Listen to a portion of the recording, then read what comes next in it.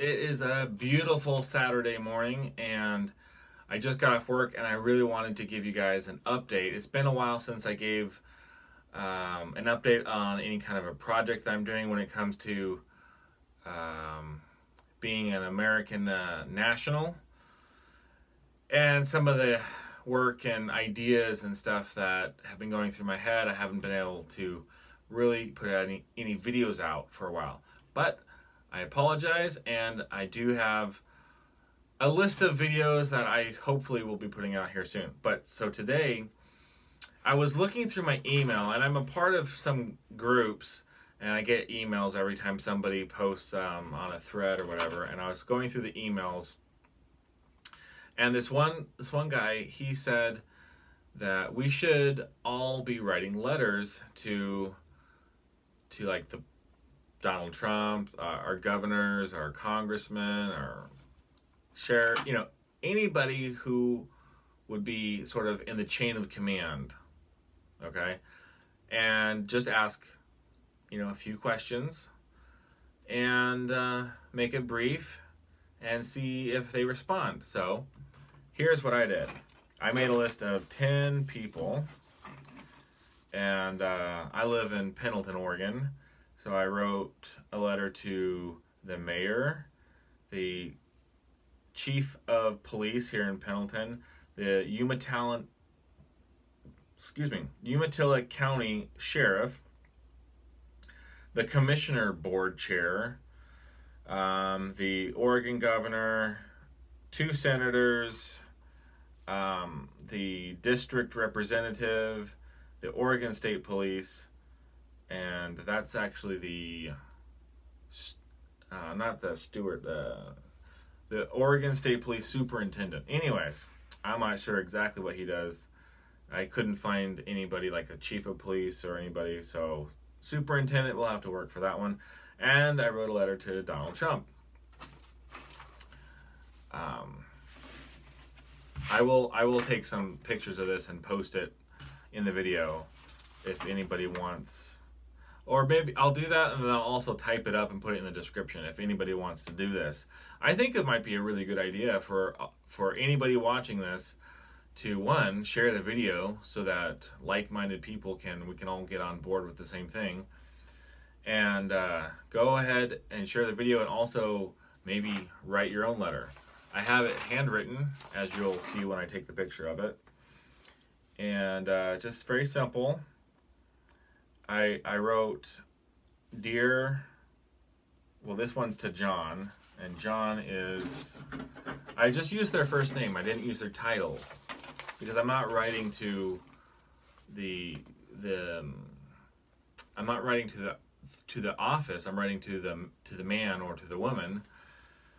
John is the mayor of Pendleton. So the first letter is on the top of the list, is to John. Okay.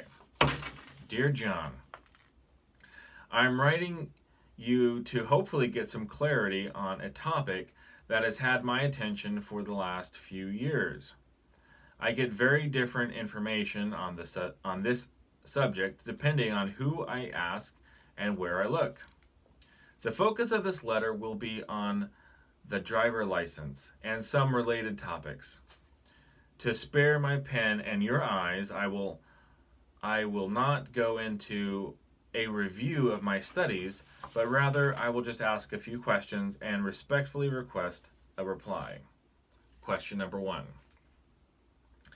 Is it true that the following legal terms only apply to commerce and or the government, and not to men and women living in the private?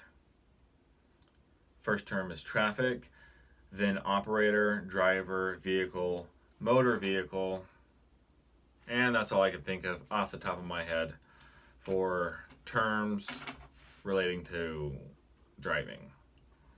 Second question. Is it the case that the right to travel freely in the public, unmolested, is one of the inalienable rights protected in the Constitution? Question number 3. Can a right be converted into a privilege without consent? Finally, question number 4. Is it true that the government issued identification is only required for those operating in the government? Thank you for your time. I close the letter. Thank you for your time. I look forward to your response. Sincerely, I give my name, David Merle. And then underneath of it, I write, a man free on the land. So, very simple. It took 2 pages to write because I was handwriting it out, and generally speaking, when I write in cursive, it just takes up more space. And anyway, so that's what I'm doing, and I'm sending them off in these envelopes I have prepared. I've done videos on this before. I'm going to send these off with 3 cents, and it'll get there just fine. And I'm also going to do, see if I can find it real quick. Where is that? We're back online here. So I did a video on this too, but it's always good to review. So I grabbed these certified mail receipts from the post office. I just grabbed a whole bunch, a handful. I have a stash here, and I have another stash somewhere else. And so I'll be attaching these as well on the letter, and I can track it, and it'll tell me when it gets there, which is good for my records. And so what I do is you attach this part to the envelope, but this part, it says for official use. Well, I'm using it officially, so I'm going to use this part. Right in that blank spot right here, you probably can't see it because it's washed out from the light. I just write a little note about where it went. So for these, I'll just write who it went to, and then I'll keep them in a stack so I know I can check back, see who got theirs, when they got theirs, and then I can do a follow-up letter.